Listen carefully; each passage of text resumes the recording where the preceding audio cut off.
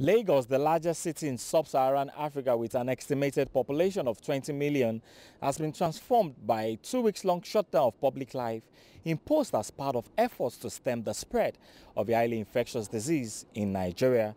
And as a result of this, major roads on the island remain deserted.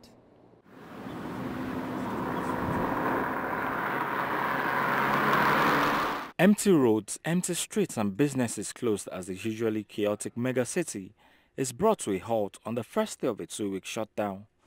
The few individuals seen on the Lekki-Ekpe Expressway had no option than to trek to their destination. Some police officers were seen manning checkpoints as cars were turned back at the Lekki toll gate as they had no business being on the road.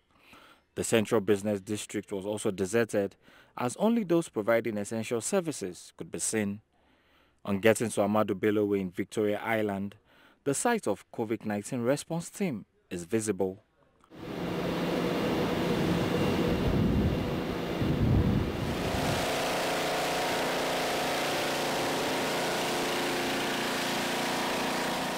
Right now in Lagos, everybody is working. Everybody, all EXCO members, they are all on ground, doing one or two things to put everything in order to curb the spread of this COVID-19. It's a continuous exercise. We are moving around. We've been to Ikorodu, we've been to Etiosa via toll gate, and we'll continue, doing it until we are good to go.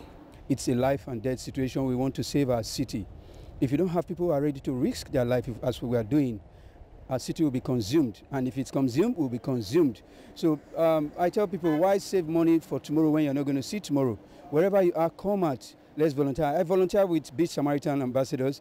I'm a volunteer for Activate Fellowship.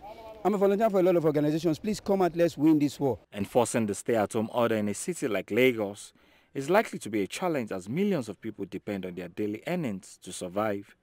The federal government has insisted that the measures are needed urgently to ward off an explosion in infections that could easily overwhelm the health system in Africa's most populous nation. Babajideli, Silverbird News 24, Lagos.